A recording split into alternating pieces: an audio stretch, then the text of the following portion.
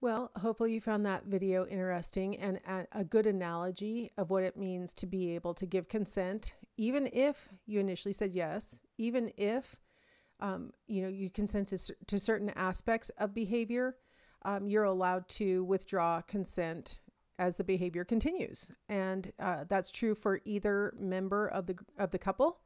To be able to say, you know what, this is as far as I wanted to go. I'm done, and to be free of coercion, pressure, force, anything like that.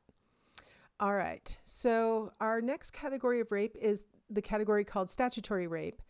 And this is when the victim can't give consent. And this is it's called statutory because it is defined by the law. It's not like the first two categories where on the face of it, it's clear that this is a person who didn't give consent, even though they could have, and that they didn't want this, and there might have been other stuff involved.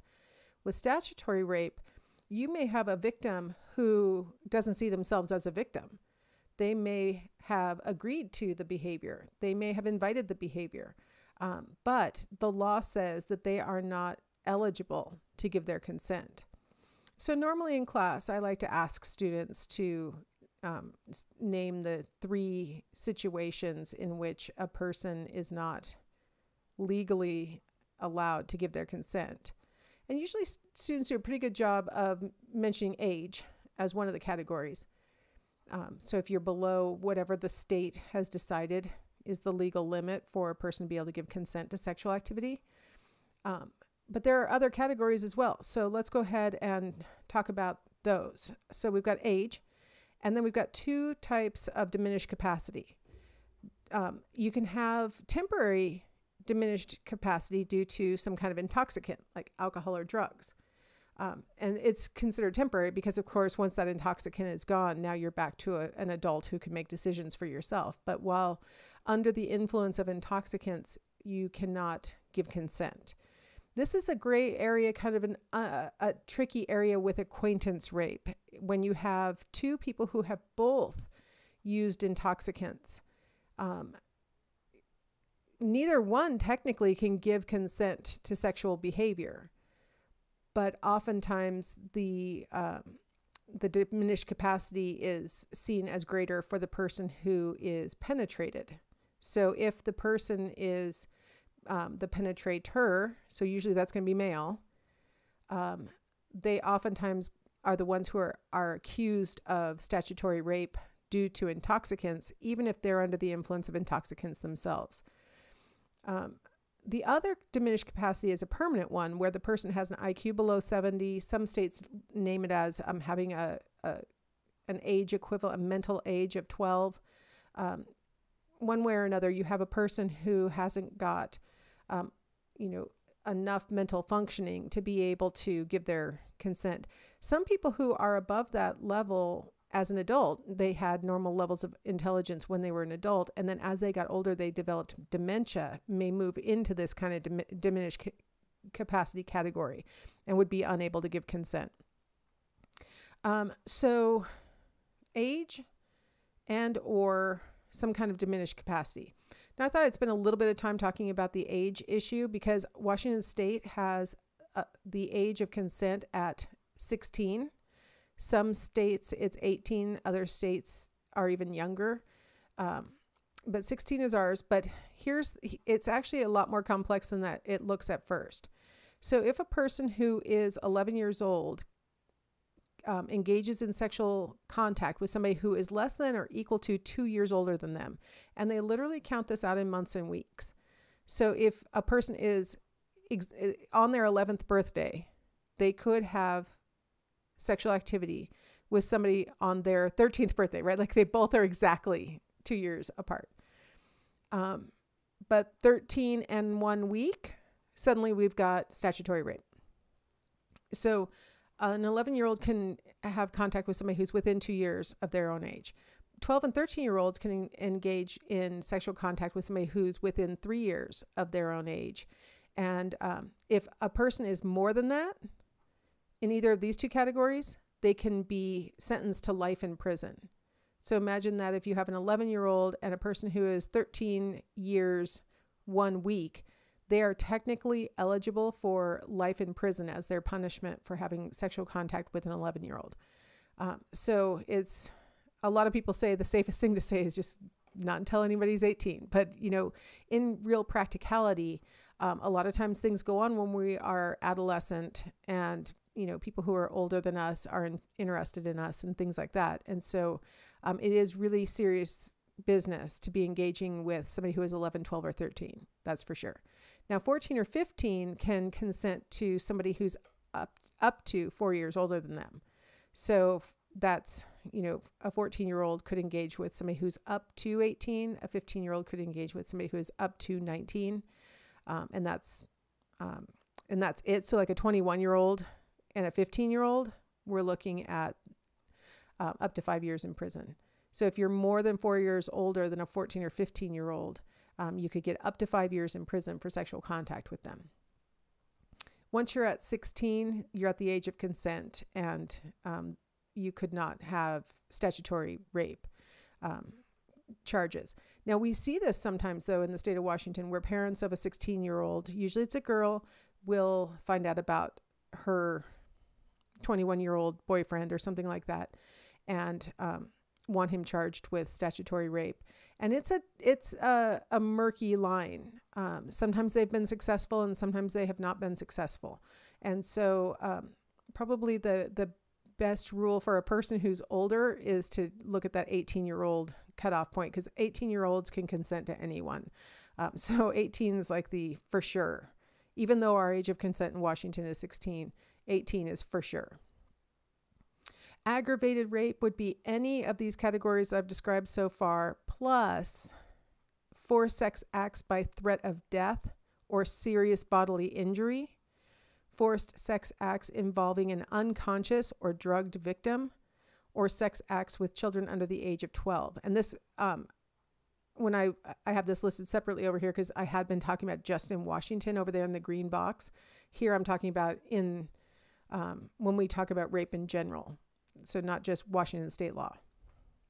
We call it aggravated rape if you have any of the other kinds of rape plus these additional things that make it even worse than what we had been talking about. So it tacks on extra criminality to it, or harm that the victim might endure. All right. So let's start with some rape myths.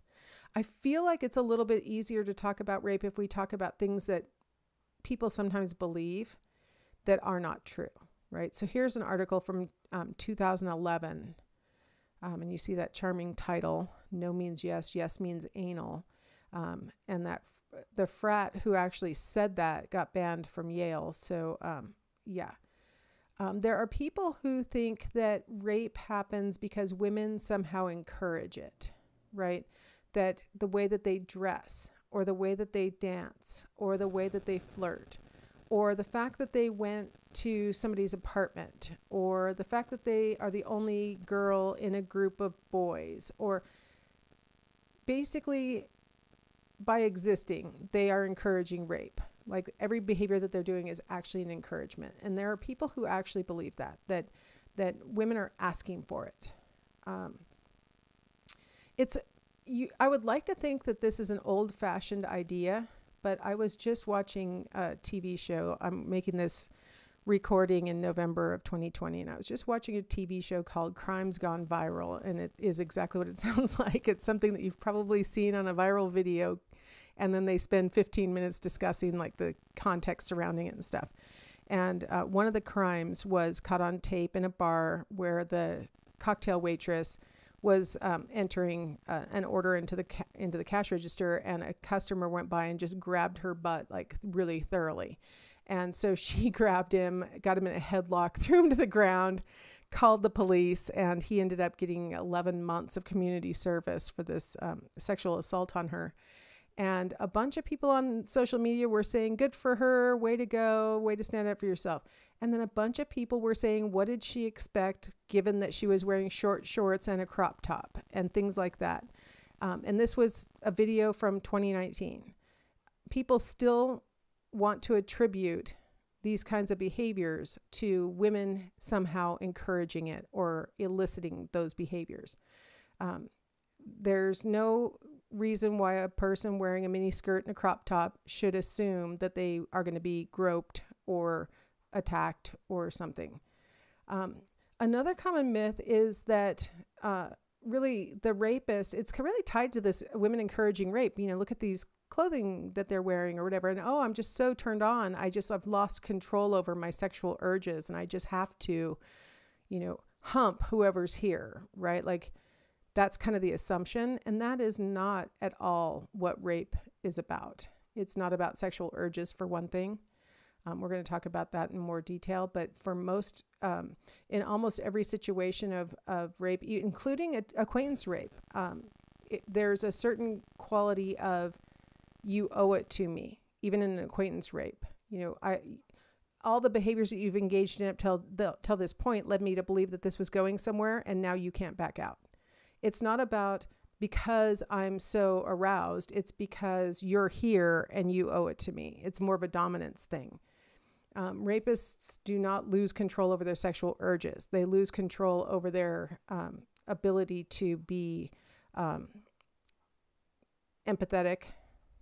They want to harm the other person, either degrade them or physically harm them. It's not about sexual urges.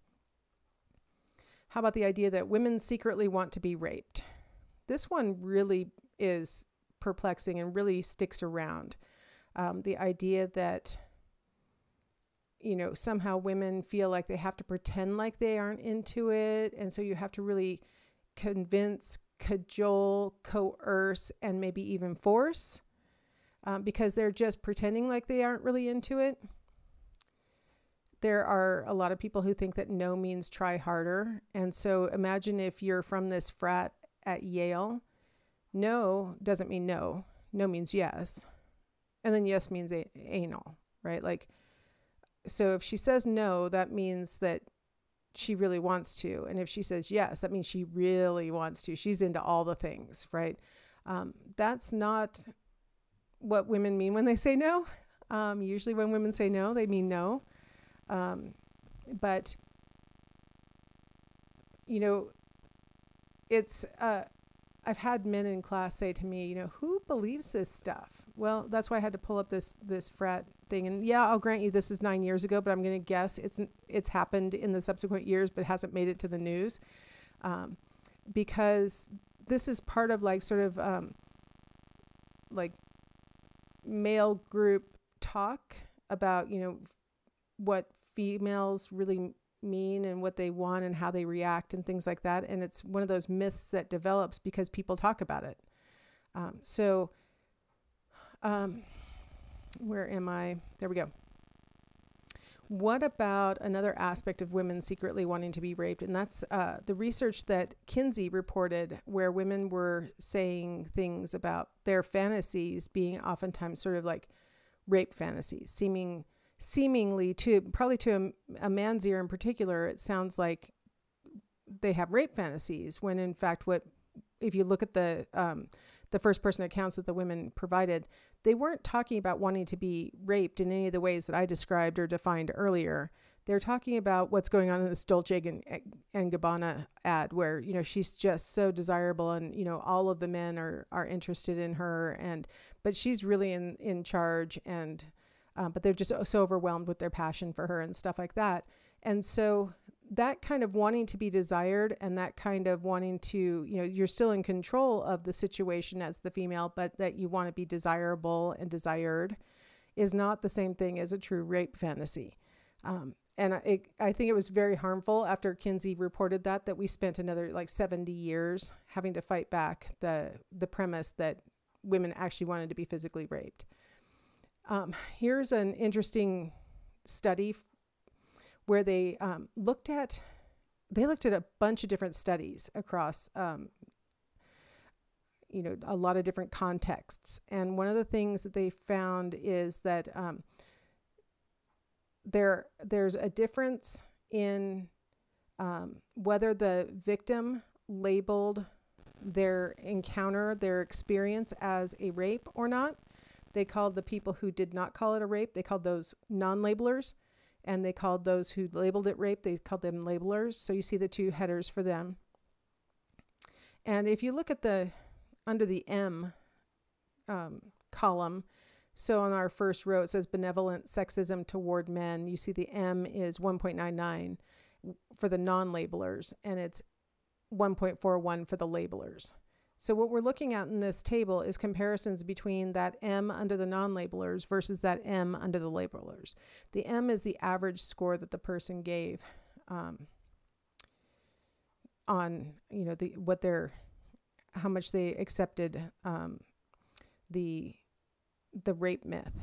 And so here we have the only differences that emerged were between the people who held a benevolent sexism toward men, where they think of men as sort of as a group having certain characteristics, and that those characteristics are beneficial or should be protected, or they're desirable. And then we also see a difference between the two groups when the person holds a benevolent sexism towards women, where again, they have stereotyped views of women, but they are positive ones that they like. There was no difference in the labeling if the person had hostile sexism towards men or towards women. And then the female rape myth acceptance, there's no difference on how the degree of that and whether the person labeled their experience as rape or not. And then tolerance of sexual harassment didn't predict whether they labeled their experience as rape or not. So what we see is that holding stereotypes, right? And in fact, benevolent stereotypes, right? So women have these behaviors, and that's a stereotype, right? I'm just like, this is how women are. And so this woman who's in front of me must be like that. That would be a benevolence. That would be a stereotype. And if the thing I'm saying that they must be is a compliment, or it's something that I want to protect about them, that would be considered benevolent. So if you're looking at this individual member of that sex as just an example of all males or females, and you think that their characteristics must be positive because of that group that they belong to. So it's kind of the opposite of what the researchers had expected. They kind of had thought that labelers would be more likely to, display hostile sexism. They thought that hostility towards the other sex would be the important factor, but it turns out actually having benevolent sexist attitudes is a better predictor of whether you label the interaction as rape or not. So the idea that I'm trying to drive home is that we've got, sort of these assumptions about people, and that can lead to whether we think that the activity that we just engaged in, whatever just happened to me as a victim, or what I just did as the perpetrator, we kind of label what just happened through our lens of these stereotypes of the other sex. Another rape myth is that women can resist. If they really didn't want it, they would fight the guy off. And I just thought I'd share a couple of things with you. First off, if we look at the most frequent aged victim, the age group that is most likely to be the victim of rape, it's a 12 to 17-year-old.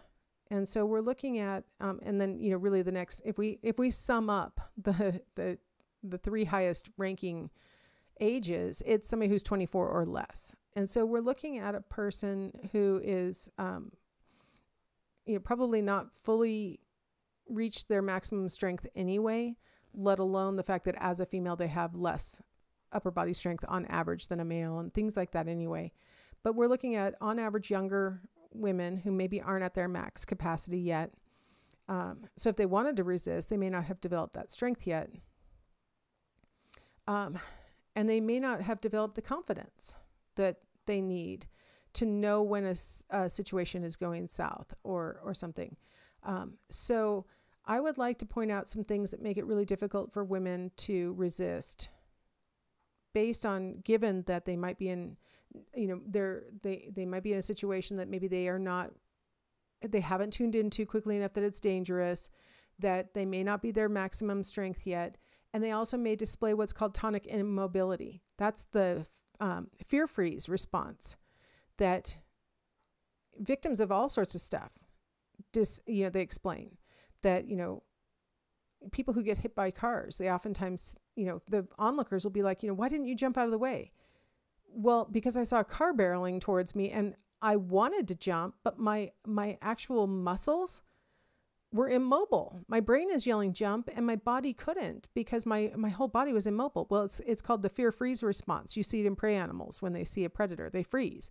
The purpose when it's a prey animal is, if I freeze, maybe the predator can't see me anymore, right? Because predators really depend on motion to help them see the prey. So tonic immobility works really well in that situation, right? But if you're supposed to be jumping out of an oncoming car's path, or if somebody has grabbed you, tonic immobility may actually make it more likely that, you know, you can be victimized, right? You can be harmed. So we got to give credit to the victim for the possibility that they wanted to fight back, but the truth is they couldn't because their body was immobile. I'd also like to point out that research shows that resistance does reduce the likelihood of rape, but it actually increases the likelihood of injury. So I thought I'd share that little tidbit with you, that, you know, on this big meta-analysis of the effect of victim resistance on rape completion, you may avoid becoming raped, but you may end up with physical damage that is sometimes life-threatening. So resistance sometimes is not the best plan if the goal is to actually get out of this alive, or to get out of this without any long-term physical harm. Self-defense training does improve the odds of avoiding a sexual assault and or injury. And I have my citation here at the bottom of that. So one of the biggest things that self-defense training does is teaches people how to make sure that they're not in situations where the stranger assault types are likely to happen. You know, staying away from the bushes while you're walking out to your car. Don't walk past, alcoves where the doorway might be and somebody could hide behind. You know, it gives you really good information about how to be situationally aware and how to make sure that you're not in a situation where the stranger attack might occur. With regard to, the acquaintance type of rape, we're talking about situations where it's a lot more ambiguous. And so you are in a situation because you trust this person. And then when the situation starts to turn, you're still hoping that this is the person that you trust and that you'd be able to say, no, I don't want to. And no, stop. I don't want to. And so a lot of times the self-defense training doesn't help as much in those situations as it might for, you know, the kind of blitz sexual assault that we would be talking about with a stranger rape. How about this rape myth that women falsely accuse? You know, anytime there is a purported victim who is revealed to have made up the story, it makes the cover of the news, right? It's on the TV, it's on the internet. Everybody talks about those few cases where women falsely accuse, and then they say, well, the exception proves the rule, right? Women falsely accuse. It turns out that only 5% of rape allegations prove to be false after investigation. So that means that 95% of the rape allegations do not turn out to be false. When women report, another myth is that if they truly are a victim, they'll be emotional while they're telling the story of what happened. And this is a really profoundly deep assumption that people have, that if you've been victimized, while you tell the story, you'll be crying, you'll be, sad, you'll be all these signs that would let other people know that what you're saying is an emotional story and things like that. But the truth is that there's a wide range of demeanors that a victim might display. Some are crying. Some are in shock. And so they tell the story as if they're disembodied from the story. Some of them will just give all the facts one after the next and not really seem like they lived through it. It may seem like they're just sort of telling a story, but the truth is that's sort of how their brain is separating out the information. I need to tell my story and I need to not break down right now. Some women literally can't believe what just happened to them. Some victims, some men can't believe what just happened to them. And so they're in sort of an astonishment state rather than even shock. They they do feel like I just watched a movie, like that has to have happened to someone else. So there are a lot of different ways that a person might respond, and expecting a truthful, report to be accompanied by tears and things like that has caused a lot of women to be, for example, retract their report because they feel like no one's believing them, even though it was a true report, because they weren't acting the way that the interviewers expected them to. They can tell they're not being believed. And sometimes it's just through the demeanor of the interviewer. And sometimes they will overtly say, I don't believe you. And imagine if you've already been victimized and you are telling the truth, but you're being outright told, I don't believe what you're saying to me. So sometimes victims will retract their report because they feel like the system is, harming them all over again. Now, in this study in this meta-analysis that was conducted by, I don't know how to pronounce that person's first name, Nitschke et al., they looked at all sorts of different studies of, believing a woman's report. And it didn't matter whether the observers were police in the study or the observers were college students in the story or if the observers were community members, just regular everyday people participating in the study. When they see the victim telling their story, all of them seem to expect the victim to cry. That provides more credibility in the minds of police, of college students, and community members alike. And it is a myth. Not all women will respond like that. Now, I've already addressed the issue of most rapes being committed by strangers. That's obviously not true, but I thought I'd break down a little bit more, how the acquaintance might pan out. So on the far left is stranger rapes. And so that's not the part we're interested in. So let's look at the remaining bars. And so the yellow bars are when you've got a drug or alcohol facilitated rape. So that maybe, you got a little bit of that statutory component to it where the person maybe just can't consent. And then you've got the blue where it's, the blue bars are where the person's like a literal forcible rape.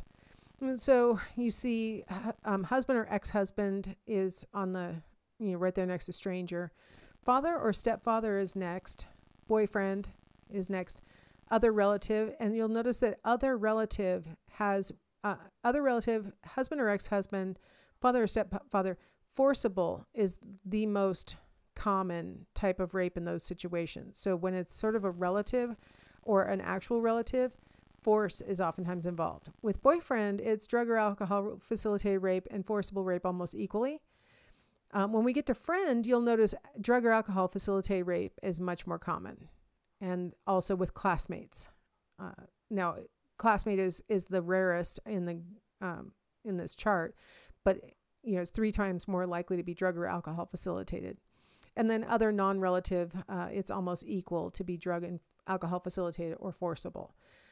So you'll notice there's lots of different acquaintances on this list. And so I just wanted to kind of, illustrate that it could be somebody who you're related to that's your acquaintance. It could be somebody who you know kind of a little bit, like a classmate, or it could be somebody who, you're intimately involved with. That would be the acquaintance. And then different strategies that are used by the attacker. All right, another rape myth is that all men are capable of rape. And this is probably the most damaging of these myths, right? Because it kind of labels all men as potential predators. Very few men are capable of rape. It's more likely that a man would be capable of rape if he has one or more of these contributors present. One is, sex role socialization, that they've been raised in a circumstance that gives them the impression that men are entitled to what they want, and women are objects, things like that. If they really adhere to rape myths, right? If they really, all these things that we've been going through, if you have a man who really believes these myths are true, it's more likely that he'll see women as objects and see women as people who can just be victimized. If they're in a circumstance where really there aren't many sanctions for these kinds of behaviors, right? If they know that there's really nothing going to happen to them anyway, they may be more likely to act on these impulses. And you see this in different cultures where rape is not even really a crime very much. You see it happening much more often and hardly ever reported and things like that. If you have a man who belongs to a group where the peers really support these sort of callous attitudes towards women and these rape myths, it's much more likely that an individual man might act on these behaviors. Pornography can contribute. There's certain kinds of pornography that are much more likely to contribute. The kind of pornography that contains violent acts, acts where the woman is being restrained and acting like she likes it, things like that can give the impression that this is normal and this is how women would react if you tied them up, or this is how a woman would react if you like forced her into something she didn't want to do. She'll ultimately like it. Things like that. Adversarial sexual beliefs, where, men see women as, the enemy, or that women don't really, like men, or that they're always trying to take advantage of men, or that women are conniving, and those kinds of things. These kinds of adversarial sexual beliefs make it more likely. Being a kind of person who just in general lacks empathy, to be able to victimize someone else in any way really it requires a certain level of sort of callousness, right? Not being able to put yourself in the other person's position, not being able to feel what somebody else feels. So a lack of empathy. So some people, males and females, some people have less empathy for others, and those people are more likely to become rapists. And then belonging to all male membership groups. Fraternities are forever getting in trouble on college campuses for having, acquaintance rapes and other kinds of, gang rapes and other kinds of things that happen at their parties. Sports teams, oftentimes, you've heard of locker room talk, right? A lot of times it's posturing, but other times, you have people who might be actually internalizing the messages that are being shared in the locker room, and they may actually develop sort of these rape myths, these beliefs that it's okay for men to do these behaviors because, women really want them anyway, and things like that. So all men are not capable of rape. Certain circumstances will typically take a person who maybe already is a little bit like unempathetic or something, and move them in the direction of thinking that these behaviors are okay. I just want to emphasize, though, that for a lot of men, the acquaintance rape type is more impulsive than all the things I've been saying implies. That they sometimes will engage in, sort of forceful behavior or coercive behavior that isn't the kind. I'm not talking about the kind where they're like holding the victim down and hurting them, but actually cajoling and coercing and stuff like that, because they literally think that they're playing the dance, that they're going with the, well, I'm supposed to say this and you're supposed to say that, and this is all part of the dance of, seduction or something. And they really are tone deaf and not picking up the hints. Sometimes that happens. So I'm talking about sexual violence where we're talking about a person who actually harms their victims in this list of things that tend to contribute to it. But all male membership groups and male peer support really can contribute to looking at women as objects. That's part of that sexual socialization, and makes people more likely to adhere to rape myths. So, yeah. All right, let's go ahead and stop here, and we will shift gears in the next segment. We'll talk about child sexual abuse.